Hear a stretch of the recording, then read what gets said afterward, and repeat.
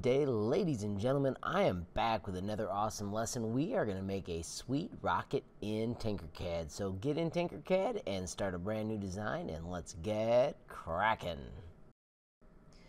So the first step, my friends, is to rename our rocket. And when you've got your rocket renamed, I want to make a 4-fin design. So simply bring out a cube. I'm going to switch to the home view so the work plane's back out in front. This is going to be 4 fins, like I said. If you want to do a 6-fin design or more, you could bring out the cool polygon tool from down here. We want to attach fins to this 4-sided shape, and then we'll change it to a cylinder in a minute. Click the work plane and pick the face where you want to do your first fin.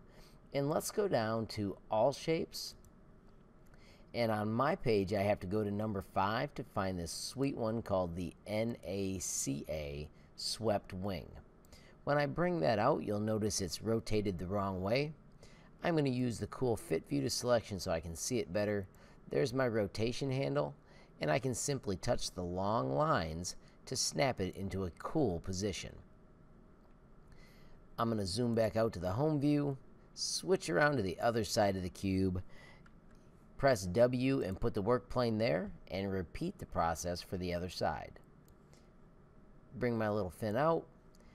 Once again, fit view to selection so I can find that rotation handle, and then rotate it using the close to the middle lines so it stands straight up and down.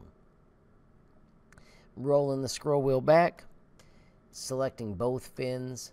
Notice it says 2 shapes. I do not have the cube selected, and I want to align them on the up and down plane, and I want to center them.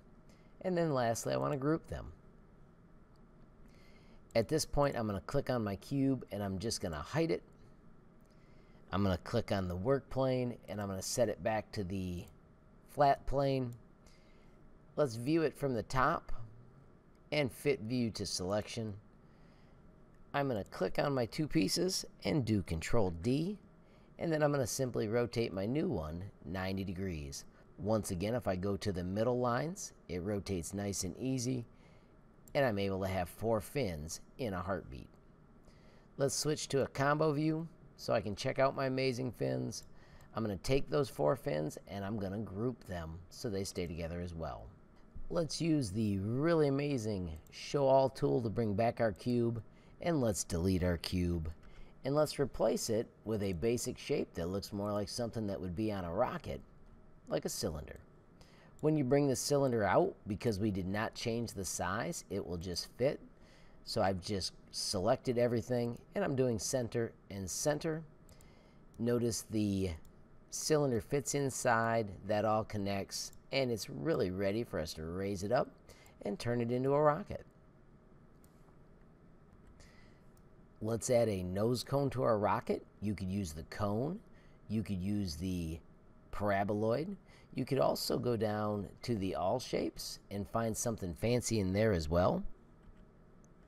Under all shapes, if you search across, you'll find the ogive on number 3. You could also pick crazy things like a drill.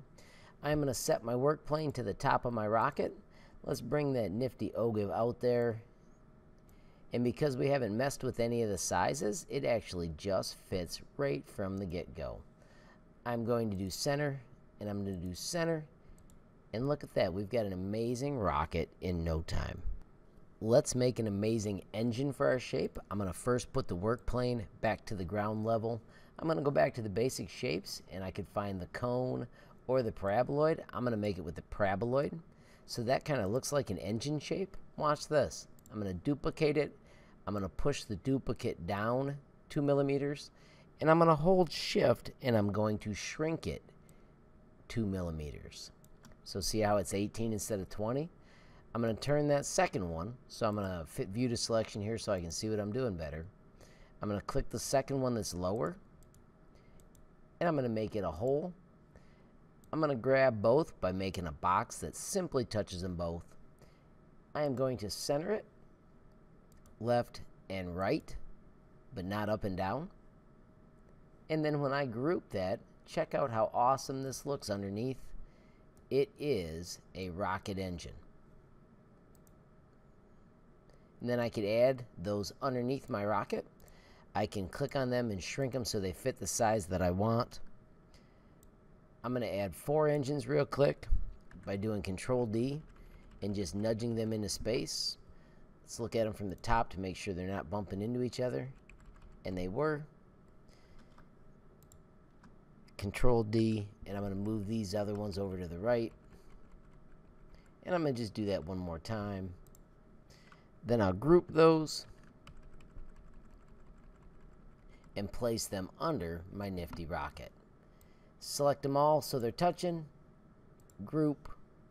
Switch to a top corner view.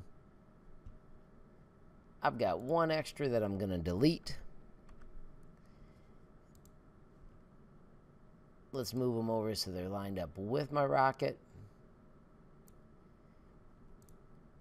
I'm going to take the rocket and I'm going to group the pieces that are already together.